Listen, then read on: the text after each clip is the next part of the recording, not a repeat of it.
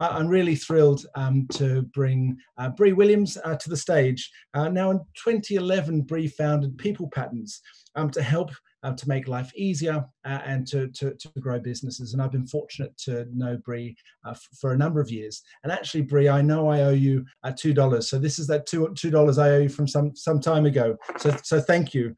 Today, Bri will be helping us to pull together some of the disparate elements of behavioral economics to help us better understand our propensity to be lazy, scared, and overwhelmed. Welcome to Nudgestock 2020, Bri Williams. Oh,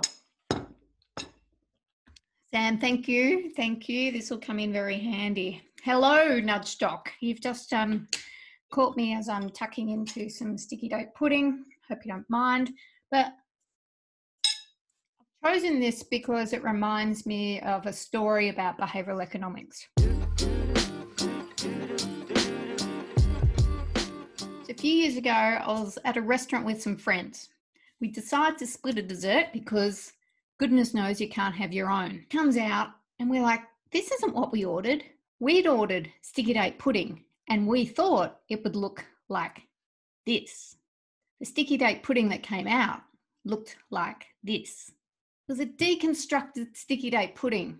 You know, you had a bit of dry cake over here and a slither of caramel over there. It was revolting. Why am I telling you this? Because behavioural economics is like a deconstructed sticky date pudding. What I mean, of course, is that behavioural economics doesn't have a cohesive framework that pulls all of the hundreds of biases and heuristics together. That means when you're designing your nudge, it's very difficult to work with. So today for Nudgestock 2020, what I thought I would do is share with you my model for designing behavioural solutions. I believe everything in business is about getting people from point A, what they're currently doing, to point B, what we would like them to do. The point of nudges is to do that more effectively. So that we can get people from point A to point B, we need to identify and overcome 3 behavioural barriers. The first is laziness. What do I mean by being lazy? It's really how we use our cognitive resources, how we use our brain. Take, for example, this image of 2 people catching an escalator into a gymnasium. It doesn't make sense, and yet it's happening. What's the behavioural science around this lazy thinking? Well, it's the work of Daniel Kahneman and his metaphor for how we process information that he calls System 1 and System 2 thinking. Imagine you're driving a car.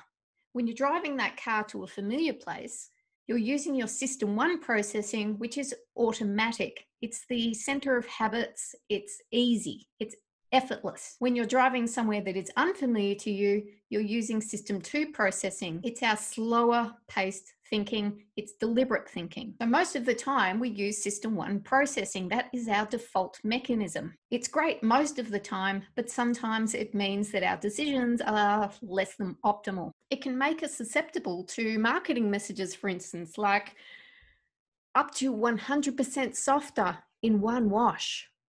So how do we address lazy thinking if we want to get people from point A to point B?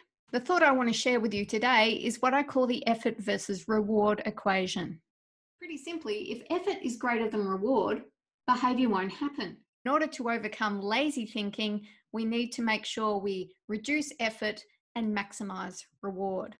Make it easy to do the right thing and more difficult to do the wrong thing. By way of illustration, in this research, they were interested in whether the product's orientation, left or right, affected what direction people would swipe. Think of it as the Tinder effect.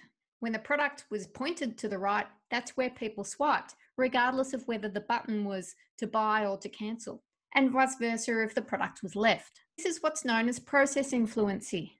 When things feel easy to do, that's what we tend to do. And another example, in our local supermarkets during the pandemic, you will have seen social distancing queues. This, of course, is to make it easy for people to do the right thing. So I've talked about making it easy. You can also make things more difficult. Here's a cute example of how to make it difficult for people to leave their houses during COVID. Another example I loved during the pandemic, someone had the idea of squishing down toilet rolls.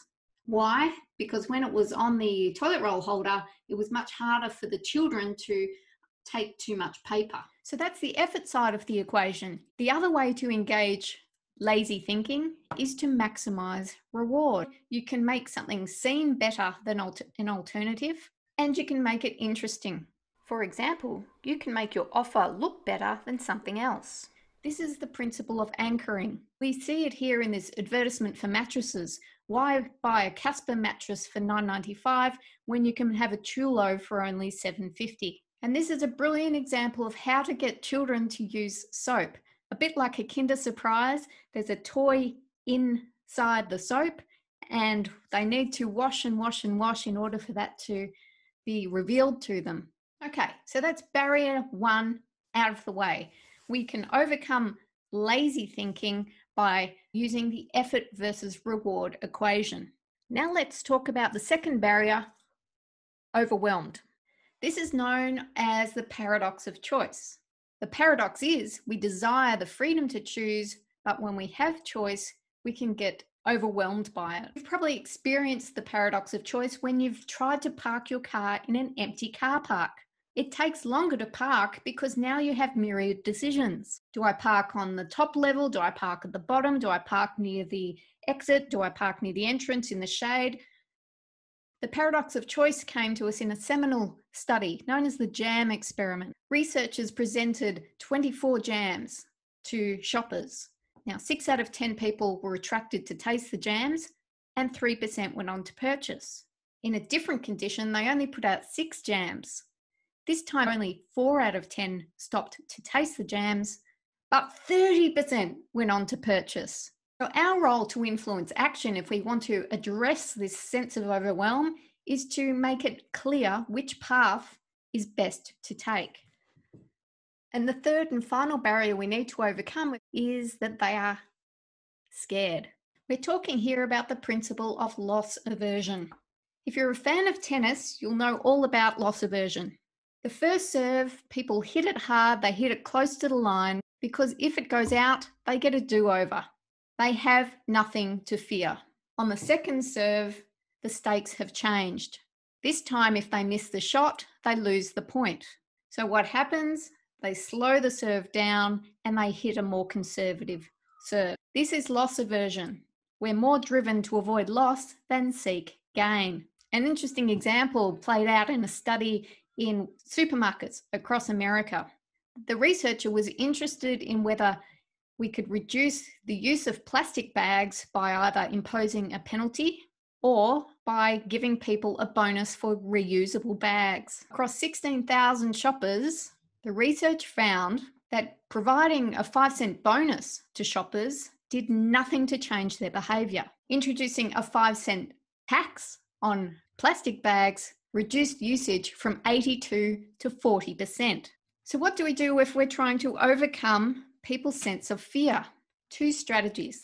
To influence action, we need to give people nothing to fear if they do take the action, but something to fear if they don't. Let's look at nothing to fear. Nothing to fear comes in the form of assurances. So things like money-back guarantees, satisfaction guarantees, credibility cues. And here we have an example of normalizing the use of masks. The second strategy is to give people something to fear if they don't take the action. Some retailers have become very savvy when it comes to doing this. They want to influence us to return our shopping trolleys. How do they do that? They make us put in a $2 or a $1 deposit, for instance. We are driven to get our money back by returning the trolley. The retailers are using our fear to drive behaviour. Something to fear isn't a new strategy. You would have seen this a lot. Limits per customer, limited time offers, expiration dates. These are all designed to heighten our fear of not taking action. A clever example of using something to fear to direct behaviour was in the sale of hand sanitizer. Sure, you could get 1 bottle rather cheaply, but as soon as you buy 2, it becomes a very expensive proposition. Well, that's it, Nudgestockers. I hope in our short time together, the Williams behaviour change model has helped you understand and wrap your arms around the magical field of behavioural economics. With this foundation of behavioural economics, I hope you'll enjoy the rest of what Nudgestock has to offer. I've got plenty of resources on my website, including you can audit your business for its behavioural effectiveness and even take a behavioural IQ test. Bye for now.